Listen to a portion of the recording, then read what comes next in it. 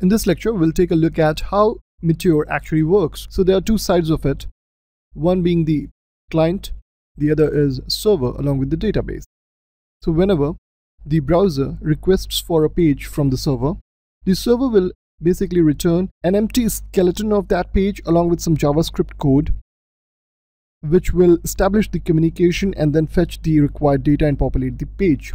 And how this actually happens is, as soon as the request is received by the server tries to establish a WebSocket connection. And if the browser supports WebSocket, it establishes that connection. Otherwise, it will try to mimic the WebSocket connection by having some fallback options like making XHR request, which will mimic WebSocket by continuous polling method. So once the connection is established using WebSocket, this allows the server to push data to the client, and it does so by making use of distributed data protocol. So the communication is actually happening by making use of this protocol, which supports publisher and subscription based messaging and remote procedure calls.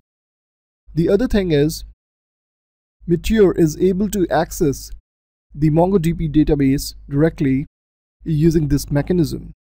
There's a library called MiniMongo, which is also loaded in the page, and the Meteor application can make use of this library to communicate directly to the MongoDB database. And that's how the whole request and response works in a real-time fashion when we make use of Meteor.